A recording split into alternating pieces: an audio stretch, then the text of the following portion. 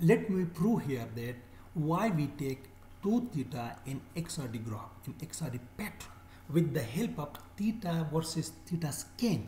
In this machine here, we basically use this arrangement. We know in XRD analysis, we have three things very important. One is the sample, one is the detector, another is the X-ray tube. We have to move, we have to rotate two things in one time. In previous setup, like in theta versus 2 theta setup, we just keep the X-ray tube constant, stationary, and we rotate the sample and we rotate the detector. But in this case here, we just keep the sample fixed.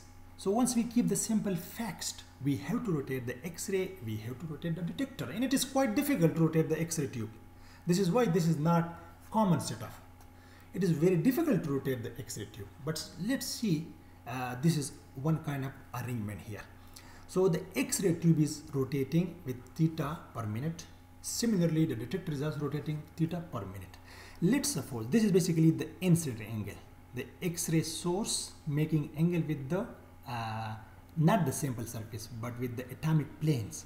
That is basically the incident angle, and this is basically the reflected angle from the same planes, reflected angle. And the 2 theta is basically, according to Bragg's law, it is the angle between the transmitted X-ray and the reflected X-ray, and it is almost double. If this is 5 degree, so this 2 theta is 10 degree. You see here.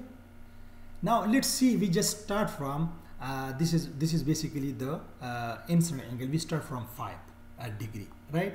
So when this X-ray tube is basically moving here, moving, when it reach here, so when it reach here, so this incident angle is almost 90, 85, 90.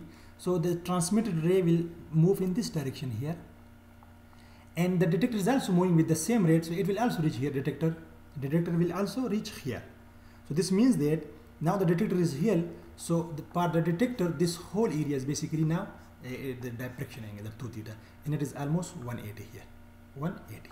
This is why in most cases basically we see that the angle is basically 180. It starts from 10 to 180 to theta. This is how we take the 2 theta angle in X-ray analysis. Now let me show you here in the next image that yeah, this is the next image here.